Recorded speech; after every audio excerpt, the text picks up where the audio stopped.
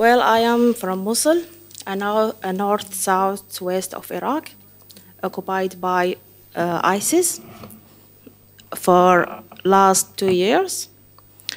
Before ISIS took over our city, I was worked as a mathematics lecturer at the University of Mosul.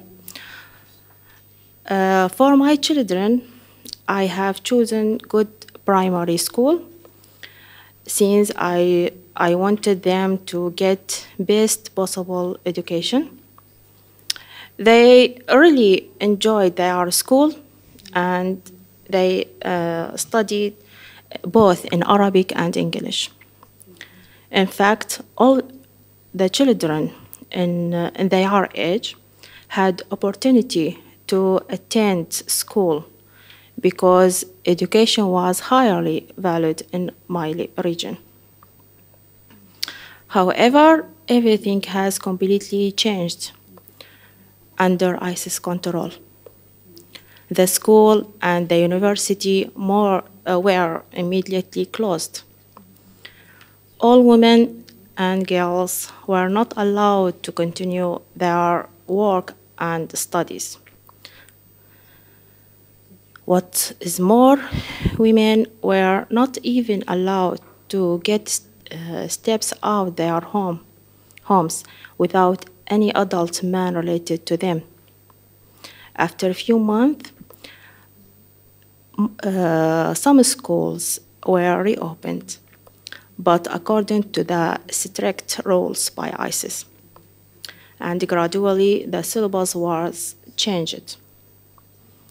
For example, in the fourth grade, my oldest son was taught how clean a gun and organize its parts in basic education class. In mathematics, most examples included a military weapon. In secondary schools, studied hard. Students had regular military training, not only how to shoot a gun, but also they were brainwashed. So they would be ready and willing to use the guns. Therefore, almost all the family deciding to leave the cities.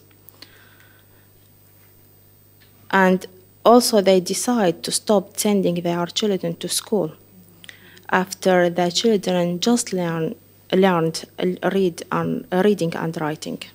A lot of family were forced to leave their leaving Mosul and other cities occupied by ISIS.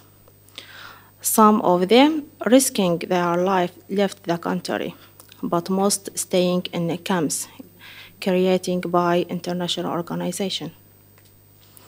Staying in the camp is probably safer. However, the living conditions are really hard. People living in the tents. There is not enough food or drinking water, and sanitary conditions are very bad.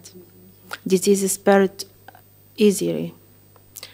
In summer, small children are dying because it's so hot, and in the winter because it's too cold. In those horrible conditions, nobody even thinks about organizing education when the basic needs are not being met. So the children almost, they did not get any education last 2 years ago. Thank you.